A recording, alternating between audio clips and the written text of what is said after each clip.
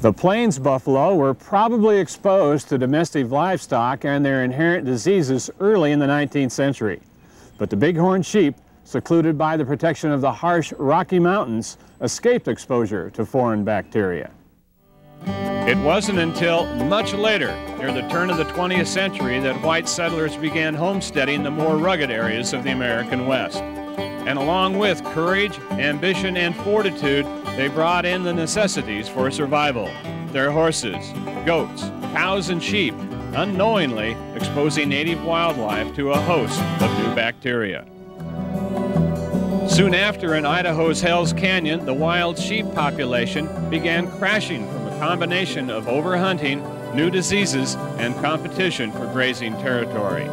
By the 1930s, bighorn sheep were extinct in the area. But today, the wild sheep are back.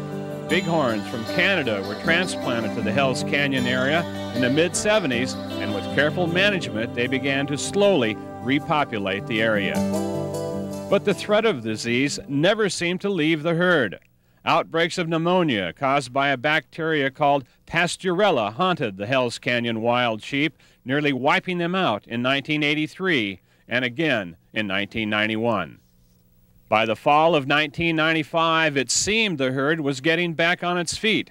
But during a routine census, biologists discovered over 20 dead sheep lying on the hillside north of the Grand Ronde River in Washington state. Those found alive appeared to be sick and coughing. With funding donated from a sportsman's group called the Foundation for North American Wild Sheep, a massive rescue operation was launched. This is probably the greatest blow to what we're trying to do, possible. We're in the middle of trying to restore bighorn sheep all the way from here up to Hell's Canyon Dam. The whole restoration program seemed in jeopardy. The options were to either kill every wild sheep in the area to prevent the disease from spreading, or try and capture the bighorns, hold them in captivity, and treat them with antibiotics, something never attempted before.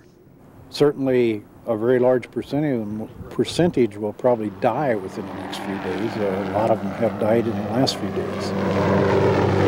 Along the bluffs bordering the Snake River, the helicopter darts in and out of sight. It's closing in on a group of bighorns.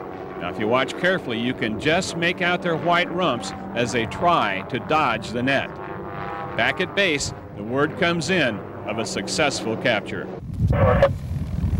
We got 3.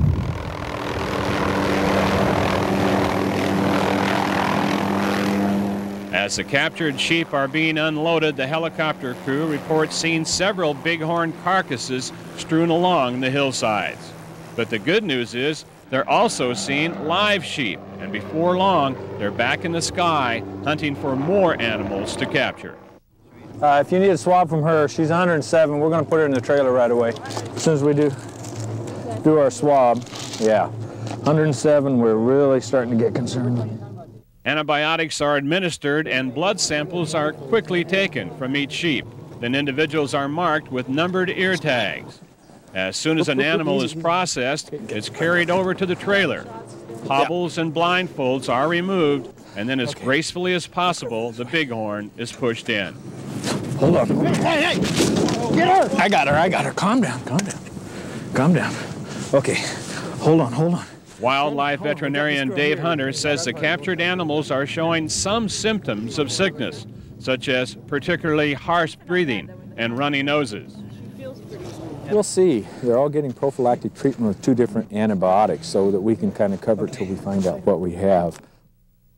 In the course of 2 days, 58 bighorn sheep were caught and transported over 300 miles south to the Wildlife Health Laboratory in Caldwell, Idaho. A week later, 14 more were captured, bringing the total to 72. Amazingly, despite the stress of being taken from the wild, none of the sheep died. Then suddenly, the week before Christmas, 3 of the captured bighorns succumbed to disease. It was only the beginning. By February 15th, only 12 of the original 72 wild sheep remained alive. Yeah, it's frustrating because if you're acting as healthcare provider, you'd like to think you can keep them alive, but this group was different from the start. Vigilant observation, daily treatments with antibiotics, IV fluids, even the intensive care provided at the Wildlife Health Lab couldn't keep the bighorns from dying. But the effort wasn't in vain. The carcass of each dead animal contains clues that may help find an answer to fighting the disease in the future. When we come back, we'll take you through the basic steps of opening up an animal to perform a necropsy. Now, if you're squeamish, be forewarned. It will be graphic.